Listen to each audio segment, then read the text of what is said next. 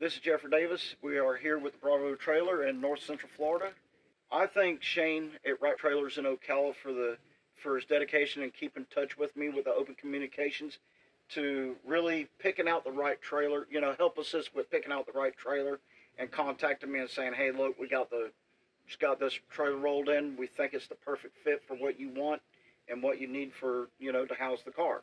What makes the Bravo trailer really perfect for me is the fact that the removable fenders, the ramp design, the way the whole layout with the lights, the side opening, and the cabinets and everything, it just really makes it pop out to where it's easier for me to get in and out of the car, go in and out with the car, in and out of the trailer, and just the appearance and everything about it just speaks volumes, and it was just a perfect fit for me.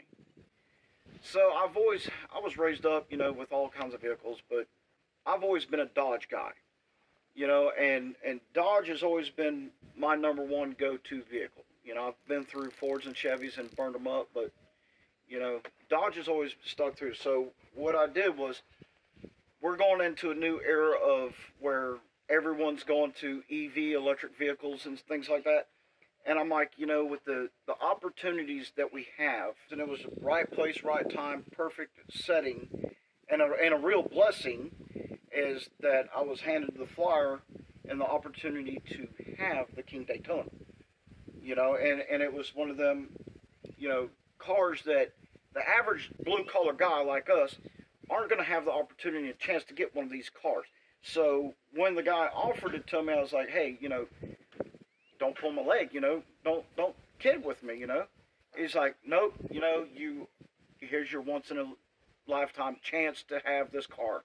And so we sat down and I made a deposit and pulled the trigger and put my name on one of 300 Charger King Daytonas.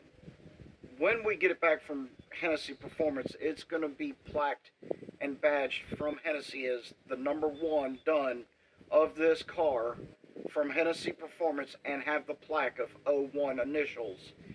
It'll go from 807 horsepower that it currently has to it will have 1,050 horsepower when it comes back from Hennessy.